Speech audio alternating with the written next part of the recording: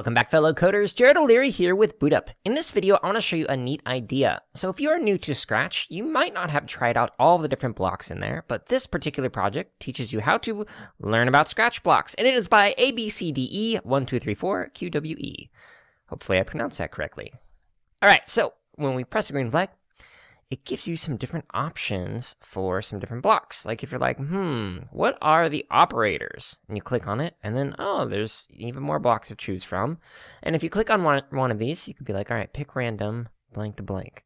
Pick random number to number. Picks a random number between the two limits. Okay, interesting. So we can go back.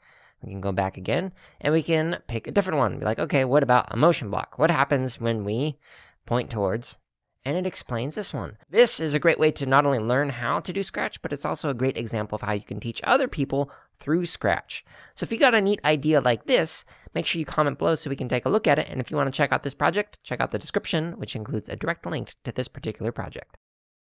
Thank you so much for watching this video. Let us know something that you learned or created in the comments below. And make sure to subscribe, like, and check out the links in the description for even more free resources, such as videos, free lesson plans, and our podcast.